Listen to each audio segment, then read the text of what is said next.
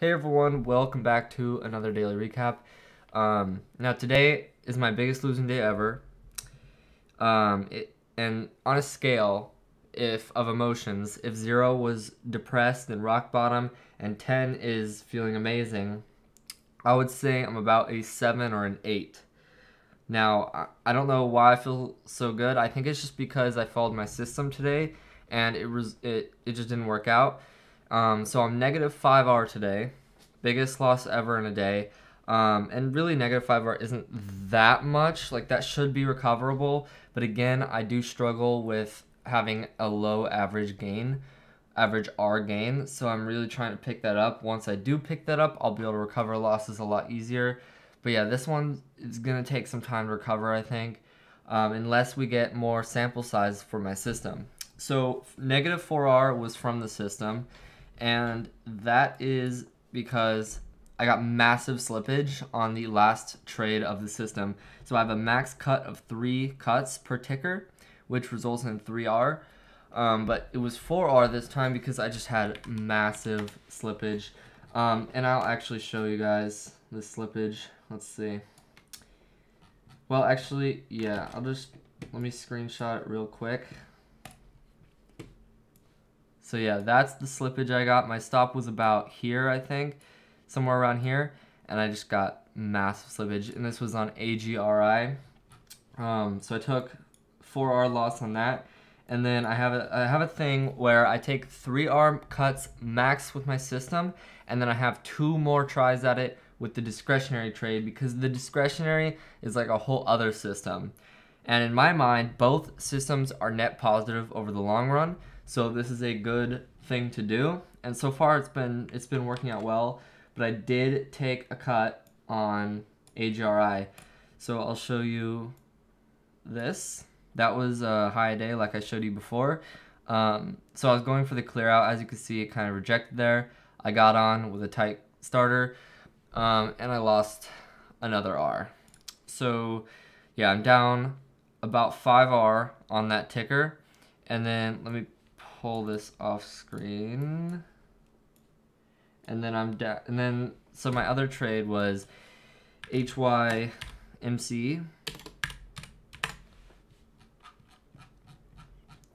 This one was HYMC. This one was an extension. So wow, this thing ran a lot more than I thought. Oh wow, it ran after hours. That's crazy. I just pulled up the chart now. So this is actually crazy. So anyways, I was looking at these. Wow, that's crazy. Okay, I'm just now seeing this because I was trading this super low. So I was looking at these resistance levels, and I wanted to take a short into it. And I was kind of thinking macro clear out thesis, so I was looking for it to go over and then reject. Now I kind of failed here. So, well, I didn't really fail, but I kind of broke my rule that I had just made, and that is I cut before my stop. So, my original stop was 120, so I might have top ticked. But I shorted into this 111 resistance. We had some stalling. And then after we pushed and broke down, I saw a lot of soaking, so I covered out. Again, it could have still failed, and this is probably a bad habit to cut before my stop. But it did go a little higher. And then this was the macro clear out over 110 that I was originally thinking of, and it actually had a fair retracement down to 1. I wasn't expecting a huge fade on this because a lot of shorts were likely trapped in here. So I was looking at 1 for the cover, 1, and then maybe hold some for VWAP. But as you can see, craziness. This is going to offer amazing opportunity tomorrow for a gap down short if it does gap down. So right now I'm actually going to make a note of it. HYMC, gap down short potential. Now I just made a note of that. So moving on to another trade. So that one I was break even on. And then Kala, I took a long today. This is a new setup I'm trying, and I'm learning it from someone else. So the stock has initial run up, okay? Now day 2, usually this is when it fades off and dies. But when they hold up, that traps the shorts. And so on the 3rd day, they liquidate. So since shorts are still in this holding, they use this to get out liquidity. Now I did really good here. You know, I got in pre-market with a stop at 110. And my entry was about 120, so I was risking 10 cents, and I made so I made about 2.5 risk reward. Now the problem is, this is a new setup, so I didn't use big size. So I only got 0.3R on this trade, because I was risking like nothing, just because I wanted, you know, this is a brand new trade, I wanted to use small size. But of course, my winners or my losers are full size and my winners are small size. That's how today worked out. That's how a lot of my days and trades work out. It's super annoying. I'm really trying to fix it. I just need to review my trades more and see exactly what I need to be fixing. You know what? That's what I gotta do. Just a second ago, I was thinking, you know, oh, like, let me try to find a better system. Let me try to improve one of my current systems. What I need to really do is just look at my own trading and see how I can improve that. Like, that's what's really happening, and focusing on improving that and making some small changes is really gonna make all the difference, and not trying to find a better system perhaps. So that's something I'm gonna do. I'm gonna focus more on my own trading the rest of today, and then hopefully I'm gonna explain my plans for tomorrow and beyond with this new kind of hot market and what's not working. But anyways, my goal was 150. I got it, and I took off about half at 140, and then the rest at 150. And then actually I was trading this at school, and I realized, oh shoot, I didn't cover all out. That's because I was hoping for higher on like a home run size, lotto size. So I just cut that when I realized, oh shoot, I still have some shares left. But yeah, this is a good trade. I really like my exits. They were pretty pinpoint exits, I would say. And then yeah, that was a 2.5 risk reward trade. Of course, I only got 0.3R because it's a new setup, so I risked small. 9. This one hurts a lot. This one hurts a lot. This is where my rule that I mentioned before, this is where I created a rule today. And so, as you can see, beautiful entry. Okay, everything failed. Relative weakness to ENSV. Okay, this is the energy basket of stocks. So ENSV was the strong one today. So I was watching that. It was holding up. I was scared ENSV was gonna trap, but 9 had a good rejection as well. Well, actually, ENSV had the rejection. So did 9. So I actually shorted it with a very tight stop. My stop was, boom, boom, boom. My stop was 183. Okay, 183 stop. Entry right here. I was in full size. Okay, full size. 1 hour risk. So, ENSV tanked. That's why I got short. 9. And then it kind of trapped. And I was scared, oh, like 9's going to reclaim. And you could see it pushed. Then it started looking weak, so I got in short. And then it had kind of like this strong bounce. I thought it was going to reclaim. I don't know. I really don't know. But ENSV was kind of trapping at this point. So I was like, okay, let me just get out. I think this is going to go. But this was relative weakness. And I don't know. Just covering break even has not been good. And again, I heard someone say it on Chat with Traders that covering break even is the dumbest thing ever. Because you're really not letting your trade work ever. And if you do that, you're going to let a lot of winners go, and it means you're not accepting the risk. And I think I did this only because of my AGRI loss this morning. Because I knew, man, down 4R already, like that hurts. I don't want to go into like a 5, 6, 7R day. That's like pain. That's depression. So I think I was scared like of making my loss worse. I really think that's the root of the problem here. But I should have just separated that. That was a system trade. It's okay. It's fine if I lose. Well, is it fine? I don't know. It's fine if I lose 8R in a day, so long that I'm trading quality setups. It's just that once we have a lot of setups in a single day, your risk exposure gets a lot bigger. So once things start going against you, your losses can be pretty big on a certain day. I know a lot of people that have hit max loss the last few days. I mean, I haven't. AGRI was max ticker loss, but I mean, yeah, that was all part of the system. Now this, just discretionary emotional decisions are just the worst. Beautiful, beautiful move down. I don't know what my cover target was gonna be. That's another problem. I don't have things predetermined. I would assume I would go into this. You can see all the support. Let me actually do this. Yeah, so you could see all the volume demand. This is kind of the bottom of the floor. Strong support at 410 and 4, and that was a perfect cover area.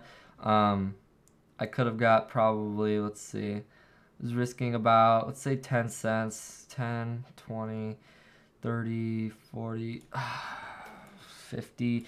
I could have got potentially, I would say it's 3 to 1. Let's just say at worst, I would have got 3 to 1 on this. Now that would have made my day. So this one would have made my day, as well as KALA if I went full size on those. So like, I don't know if I should go full size on stuff I'm trying new. I don't think so, because I am more likely to lose on those. But I need to be just not making random decisions mid-trade. It's gonna hurt me in the long run. And I also need to have more confidence in myself. Rev B was the last trade of the day. This one was nice, but again, not full size and wide stop. So I literally got barely 0.3R on this one. It was a gap down short, so ran up, and then we kind of gapped down. And I just shorted, you know, pre-market with a stop over this level here. Stop over this level. So I was going to stop out over that level. I didn't have any areas to add into. I was hoping for a push on the market open, but we didn't get any push. And so I kind of just covered out. I mean, yeah, it is what it is. This plus Kala, you know, almost 1R, not quite. So I guess that was a little damage reduction. But yeah, I also had a paper trade long. I don't know. I don't know if I should try longing. I'm tempted to because of this market, because I feel like this market's super easy to long in. But of course, I showed you guys my ASTS trade on the last recap. You guys should go check that out. That was a great long, but it was just, well, it was a great thesis. It wasn't a great long. But this one, very similar. Now this one was a paper trade because I never longed before, really, like listed. I've never long listed. I don't know if I should try it, maybe try it with small size, but in this market, the win rate is higher, and I think I want to be patient on the exits. So here I gave it a lot of room to work. Down here I spotted, okay, it's going to trap over VWAP. Boom, we trap over. Now I'm going to look for a pullback, because the riggers do that a lot, where they pull it back super sharp to capture shorts, and then they grind it back up again. So after this sharp drop, I got in. Now this time I had a wider risk because I didn't want to make the same mistake as ASTS. My risk was, I think it's like 230. No, it was. I don't even remember, to be honest. I was probably trying to do like an essay at school or something. But again, it's a paper trade, so I probably wasn't very involved. But my thesis was right. Okay, they pushed it over high day like I thought. I took off a fourth here, and then they had a sharp drop here. And most failed breakouts have been continually running after the failed breakout. So I decided to add in a little bit here, and then I noticed some weakness, so I started selling off. And then after we had this crack and the volume decline, I just saw like, okay, that was a real failed breakout. So I, got all out there. Hindsight, I should have got short, but they could have trapped this. You could kind of see the manipulation. Perfect symmetry. They're soaking it up. So I'm surprised this one didn't run higher, to be honest.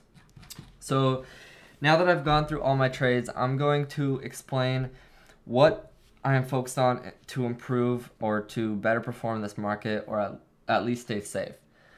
I think day ones are going to be a bit hard. Okay, now you should not be shorting if the stock is over pre-market high. I think it's going to be really hard to short over pre-market high.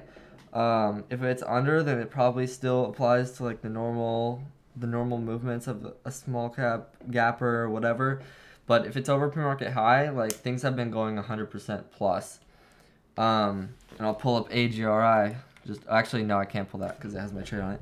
But yeah.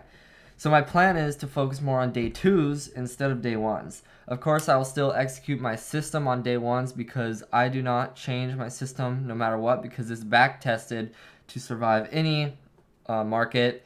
It does go through drawdowns. It goes through at max 15R drawdowns consecutively.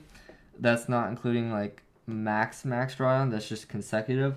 But yeah, so the drawdown on the system is good, or is bad, but it is profitable long term, very profitable in fact. I'm just really waiting for a bigger sample size because I've only been getting like one every other day, and that's really bad because in 2021 or 2021 market, even in the slow times, I was getting like 2 a day probably, and with that sample size, it was super profitable. So I don't know. I'm super confused on what I really need to change my trading right now. And I'm aware that it's also a bad habit of mine to automatically look for change once I seek hardship. So I'm trying to not be too quick to change.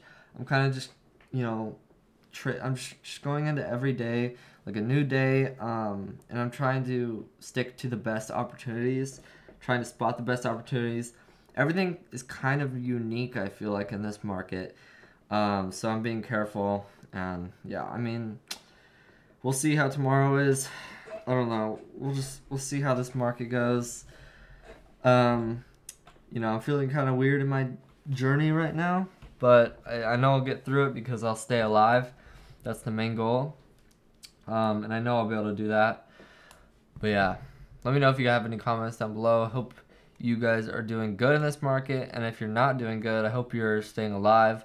I'm on like I would say I'm on like a 7R drawdown right now this week.